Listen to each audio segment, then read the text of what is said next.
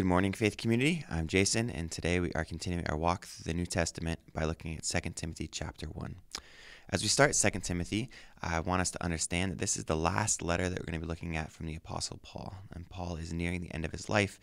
He's imprisoned. He's nearing the end of his earthly ministry. And so as he nears the end of his life, I think he wants to start, moving some of his instruction, some of his encouragement towards a certain direction of I'm passing this off to you. And that's certainly the feel that we get as he's writing to his beloved partner in ministry, Timothy, just saying, look, this is going to be yours.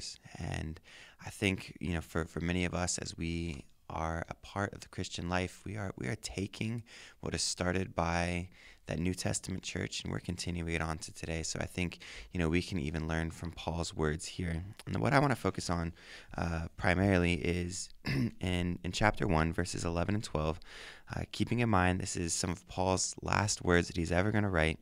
He says, "For this gospel I was appointed a herald, apostle, and teacher, and that is why I suffer these things. But I am not ashamed, because I know whom I have believed in and am persuaded that he is able to guard what has been entrusted to me until that day." And so Paul, in the midst of this chapter that he's writing to Timothy, is just saying, look, the gospel is primary.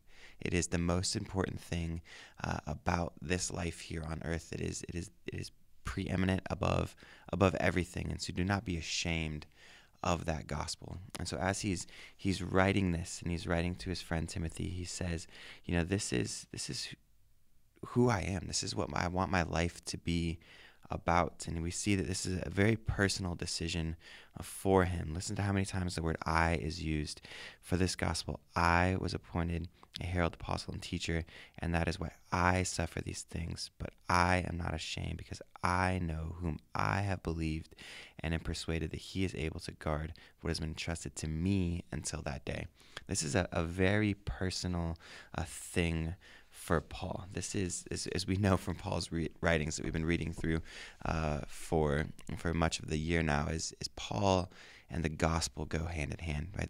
The gospel has become such an intertwined part of Paul's life that they're inseparable. This is who he is, and he wants us to know that he came by this decision in a rational manner. He didn't choose to follow the gospel based on society's pressures or anything else. Like this is a choice that I came to in a very rational way. I suffer for these things. I'm not ashamed, because I know whom I have believed and persuaded. Like this is something that he knows. He experienced the resurrected Christ. He saw what he was doing. He went from being someone who persecuted the earliest Christians to the greatest church planter that Christianity has ever seen.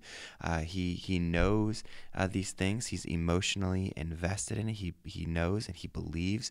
His knowledge moves to action, moves to belief. He's put his life into this.